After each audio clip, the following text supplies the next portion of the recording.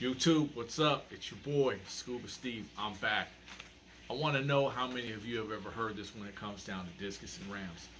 Just keep your pH steady, man. They'll be just fine, dude. Oh man, this stuff just kills me. Guys, stay with me.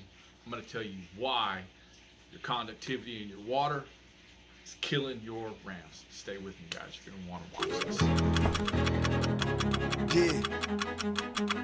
Kinks. Yeah.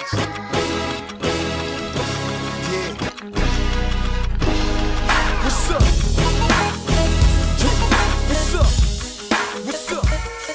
What's up? Okay, YouTube. Whenever somebody offers you the tip of maintaining a steady and stable pH and nothing else matters, they never offer you any type of reason why, okay? And anybody following this advice tends to think that as long as I keep my water parameters steady and stable, no matter what it is, my fish are going to be just fine. Okay, here are the facts. The facts are that a ram's internal body fluid and the concentration of that body fluid is the same as it's always been from the time that the very first German blue rams were made captive. They still have the same exact body fluid concentrations that they need to maintain, and this is through a process called osmoregulation. This is science. Osmoregulation. Look it up, do a little bit of research on it. I promise you this will take you a step further into understanding the science behind why rams don't do well inside of hard water.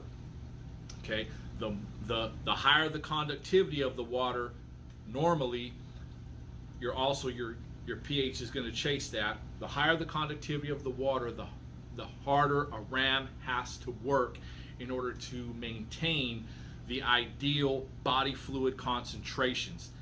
Again, that's done through a process called osmoregulation. So they are not meant to live in extremely hard water. And what happens is the harder the water is, the greater the osmotic effect is. Okay, so it needs to be here. If it's a little bit higher, okay. If it's a little bit lower, you know, okay. But if it's here or there, okay, where it's just too much and the osmotic difference is too much, this is what stresses out your fish. And stress inside of fish, okay, this brings on the secondary problems. It's having to continuously work, and it has to work so hard to try to maintain its proper body fluid concentration. And this is what brings on secondary problems. This is what brings on bacterial ulcerations. This is what brings on flagellates. This is what brings on all kinds of a plethora of other problems. This is why people think that they're difficult to keep. They're really, really not if you just follow a few simple rules. Measure the TDS, measure the conductivity in your water, measure your GH, your general hardness, measure your KH, okay, and try to keep their water soft. The softer that you keep their water, okay, the happier they're going to be. They're not difficult to keep. They're very easy to keep, but you do have to follow those rules. And for every channel that I've ever seen saying, hey man, pH doesn't matter, do you just keep it stable? I have never heard not one of these people say, you know what, here's why it doesn't matter. The most common thing I hear is that, oh, well, they've been, you know, hobby raised for blah, blah, blah, and this is why, you know, blah, blah, blah. This is wrong. Okay, this is completely inaccurate, and it's not backed by anything except they're just regurgitating some garbage that they heard from somebody else. This right here is wrong. And when you have fish that come from extremely soft water, okay, then their body fluid concentration that they need to maintain, the softer you have that water, the less that fish has to work at osmoregulation, okay, which means the less stress that's going to be placed upon the fish.